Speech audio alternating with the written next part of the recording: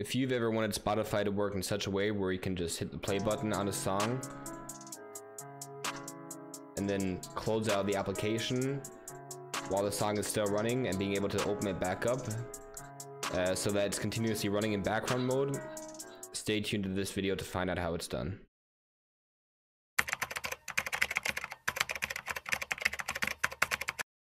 Alright, so go ahead and open your desktop Spotify app and then head over to one of these main tabs such as search or home, or any of these should pretty much work.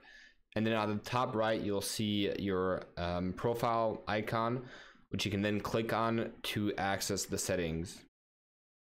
On the settings window, just scroll down to the bottom where you should see a section called Startup Window Behavior. And you want to enable this option. Close button should minimize the Spotify window, so make sure that's enabled. And from now on, you should be able to close out of Spotify without actually closing the entire window, but rather just minimizing it to the system tray, to the notification area.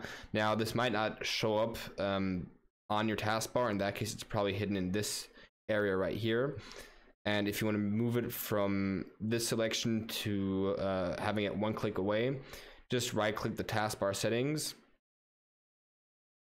or right click the taskbar and then select the settings, and then you should see an option down here for other system tray icons where you want to make sure that Spotify is enabled.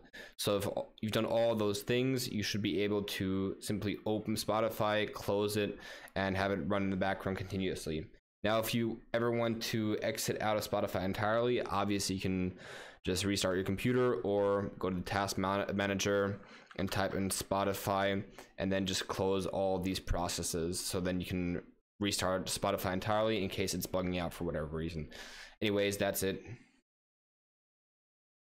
If you've enjoyed the video and found it helpful, don't forget to like, comment, subscribe, and ring the bell. Also, I have a number of other unique and useful tutorials on this channel that you can check out right here on the screen. Till next time.